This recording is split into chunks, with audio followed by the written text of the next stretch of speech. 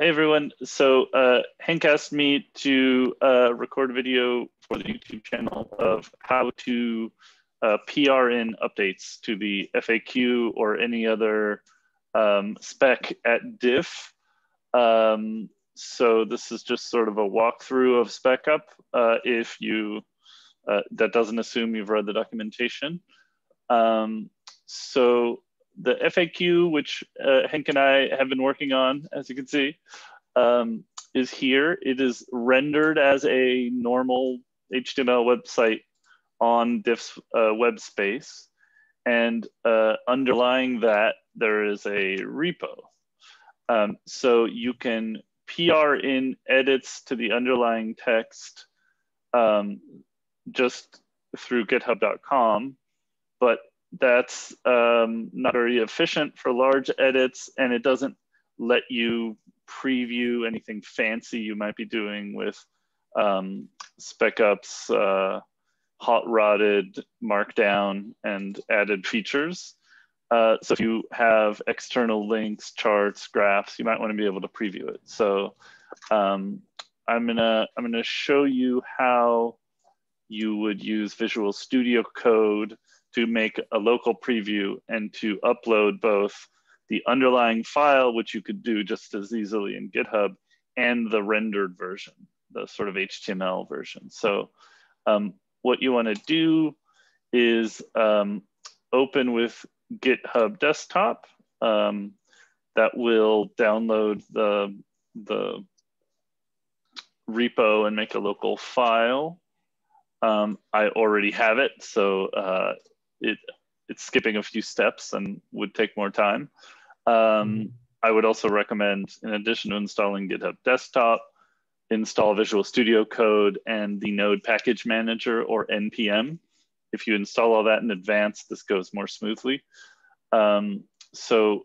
This will let you manage multiple local copies of Git repos. And I don't use GitHub Desktop for much. It's helpful to manage commits and PRs, particularly if you're new to that. But I'll just show you how to do it directly in Visual Studio Code.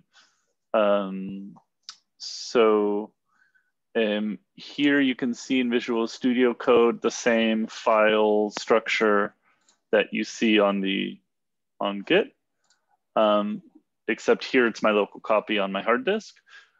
So if I wanted to add some gibberish,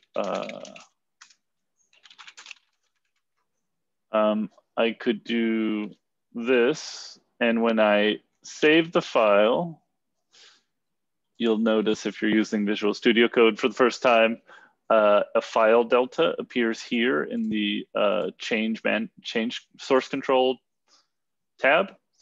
And that can be, you can add individual file changes to a commit. You can ship the commit, and then down here you'll see a little change to the commit tracker. So there's one local commit that hasn't been uploaded. We can also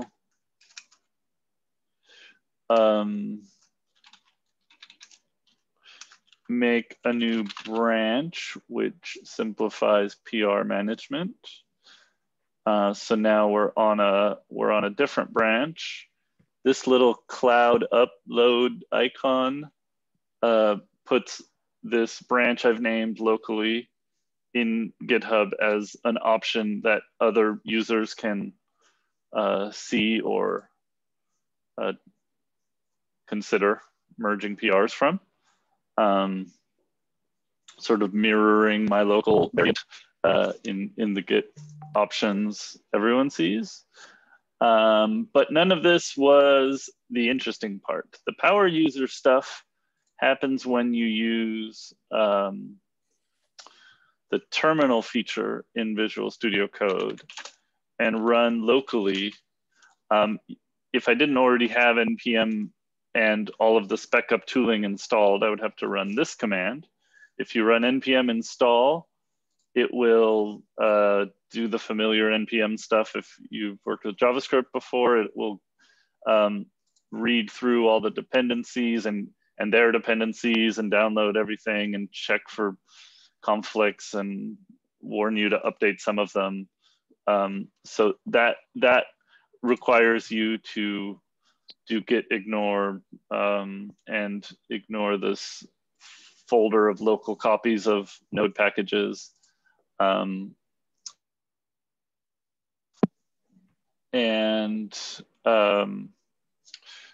But what I want to show you guys is another command, run edit. In some Spec-Up registries, the command names are changed and slightly modified. If you go into, I think it's in assets, the actual JavaScript, yeah, sorry. So yeah, so run edit is the default one mentioned in the instructions, the usage instructions for standard Spec-Up. So if you just, most DIF specs use it as in its default settings. So when you run edit, what it will do is that it will take the markdown file as defined in this JSON. You have to put the paths in here. And it will render them for consumption at this public facing URL, right? So this file we were adding gibberish to will now get rendered into an updated index.html, which is what this will look like when the merge gets accepted. So what this does here, and you'll notice, let's add some more gibberish.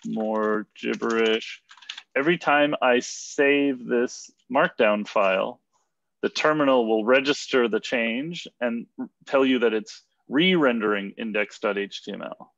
And this local copy of the rendered HTML, you can look at the differential here. The changes made in Markdown were reflected in the new HTML file.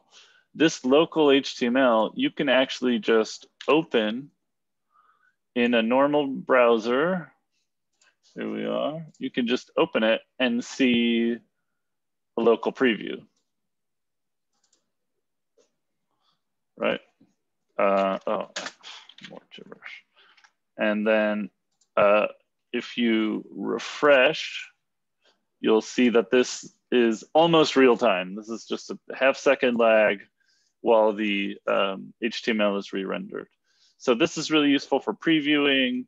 I highly recommend just, doing the local preview anyways. It makes it easier to see your own typos.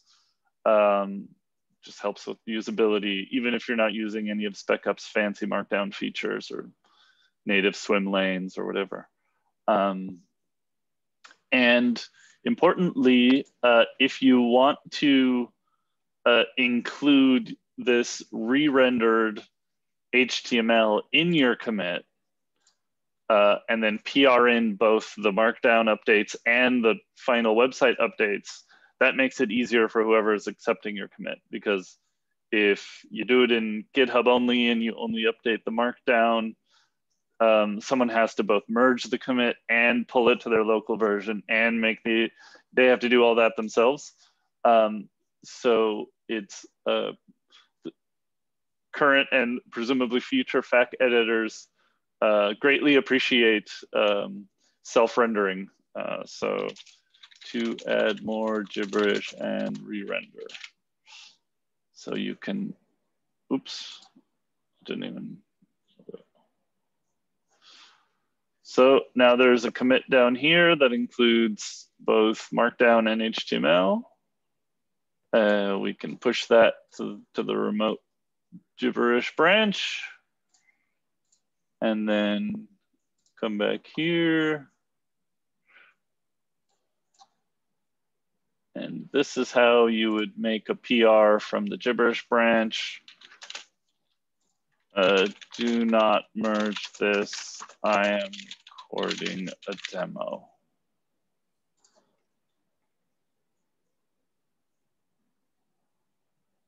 And that is baby's first fact PR.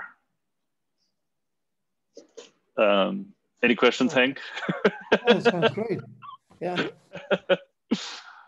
So the markdown, does that still render if you use the Spec-Up specific markdown or the specific syntax? Does it still show a normal page if you would not use it on GitHub but somewhere else? Oh, you mean can I cut and paste this into Exactly. like HackMD or Typora? Mm-hmm. Yeah, as far as I know, I have not yet discovered a corner case where it won't render something that HackMD would render. It has all the same features as, actually that's not exactly true. I think there are a couple different flavors of Markdown. I think HackMD uses a newer one, but anything that would render in a GitHub comment renders here. This is based on like 1 or 2 years ago GitHub flavored Markdown. And yeah, some of the new Markdown editors like HackMD and Typora might have a few new features that GitHub hasn't incorporated yet. It's closer to what GitHub uses. So Spec-Up is a typical GitHub extension. It's not DIF related, or is it? Spec-Up? Oh no, Spec-Up was made by Daniel Buchner, former executive director of DIF, to house DIF specs, and most DIF specs that are ratified and sort of approved by the steering committee are in Spec-Up unless they have some reason to be in Respec or BikeShed or another spec tool based on based on a plan to continue standardization somewhere else. So this is the quick and dirty spec tool of DIF. Yeah, that's great. Why not? Yeah, and definitely for documentation of the added features, check out Identity Foundation /spec-up. In case you want to have a chess game in your spec, you can.